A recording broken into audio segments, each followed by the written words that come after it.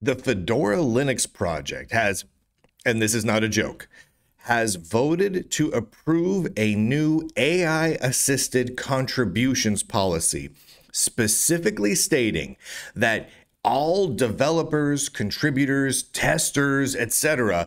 may use AI assistance for contributing to Fedora Linux and all Fedora Linux related projects. That's right.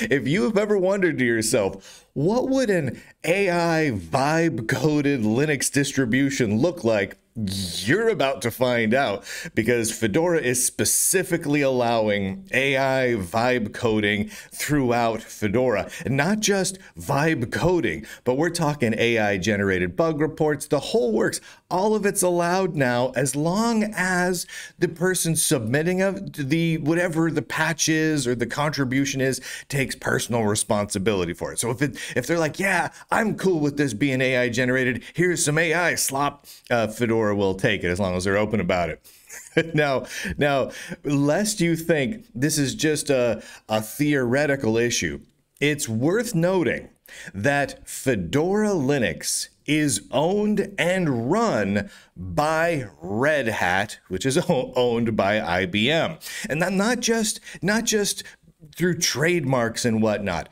The leadership of Fedora is Red Hat employees. In fact, the Fedora project leader is an appointed, non-elected position that is a Red Hat job. That is someone they hire at Red Hat to run the project. This is actually a pretty common thing among the corporate Linux distributions. SUSE Linux does something similar, where they have OpenSUSE that they call the community distro, but the leader of the project is literally a SUSE employee who's hired to specifically run the project. And when you look at the contributors to Fedora, you'll find that a majority of them in most areas throughout the project have a redhat.com email address. They're Red Hat employees.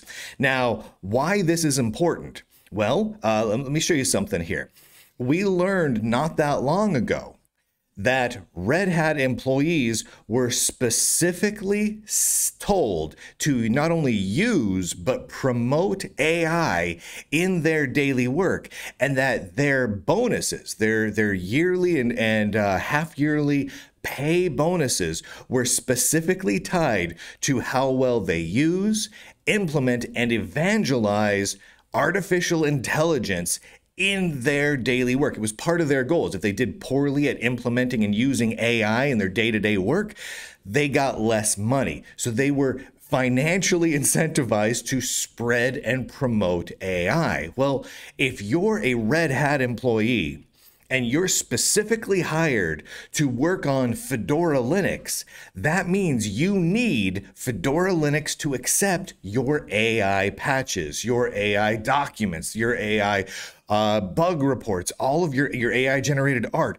It all has to be acceptable for Fedora Linux in order for you to get your maximum pay bonuses at Red Hat, right? It stands to reason that this was always going to happen once Red Hat created their internal bonuses is tied to AI usage policy. This was inevitable. And of course, it kind of makes sense. Red Hat is hitching their whole wagon to the AI horse. Here is Matt Hicks from last November, almost a year ago, making a statement. And I'm just going to read this statement to you right now. This is from a statement they made after Red Hat purchasing Neural Magic, excuse me. They were purchasing Neural Magic, an AI company, and they made this statement that the future of AI is open source. Quote, AI needs to be scalable, trainable, and everywhere.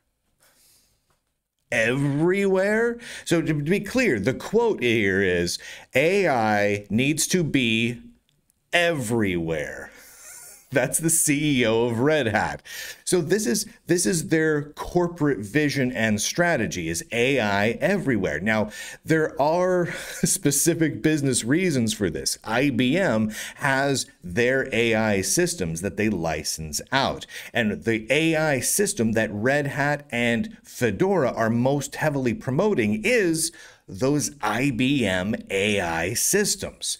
In fact, Fedora, the Fedora project leader, just some months back, listed the primary goals over the next year, and the top primary goal was making Fedora Linux a dominant player in the AI field, was AI-related stuff, making Fedora a server-side distro that had a specific AI focus, that providing AI features to Fedora Linux in general. AI, AI, AI. And now here we are. This final change to their Fedora AI assisted contributions policy was ratified by the Fedora Council just 2 days ago. They are now specifically saying, all right, let the floodgates open. Get your vibe coding ready, because Fedora is allowing all contributions from AI systems. There you go. We're gonna see what it looks like. Now, this brings up a lot of questions, because Fedora works with a lot of upstream projects. I mean, not least of which is things like the Linux kernel and GNOME and many other projects out there. So what are those projects going to do in relation to accepting patches from Fedora, who up until now has been an incredibly prominent player when it comes to working with a variety of other open source and free software projects? What are they going to do? Well, there's already been some discussion around making projects like GNOME far more AI friendly. And GNOME is very heavily influenced by Red Hat. In fact, you'll find that some of the loudest, most prominent voices within GNOME, Free Desktop, and many other projects also have redhat.com email addresses. Red Hat has a great deal of power and sway over the Free Desktop, Wayland, GNOME, and many other projects. So I would expect to see similar AI-assisted contributions policy being allowed, at least in some form, in many of these other projects in the months ahead. Regardless, we're going to see what a vibe-coded Fedora looks like in the next couple of releases, so get excited, everybody. Holy heavens. We're all doomed. Thank you to the Lunduke Journal subscribers for allowing this sort of coverage to be possible. Head on over to lunduke.com and click on a whole bunch of links, because you love links. And a big shout out, a big thanks to all of the lifetime subscribers to the Lunduke Journal. Absolutely could not do this without you. My apologies. There are several more names that need to be added to this list. I'll get right on that. Oh boy.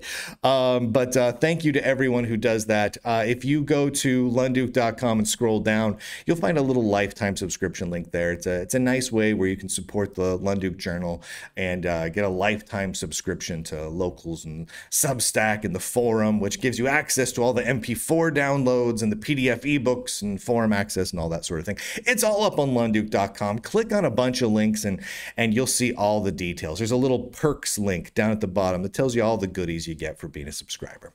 And with that, ladies and gentlemen, boys and girls, nerds and nerdettes, across the inner tubes, I do declare, end broadcast.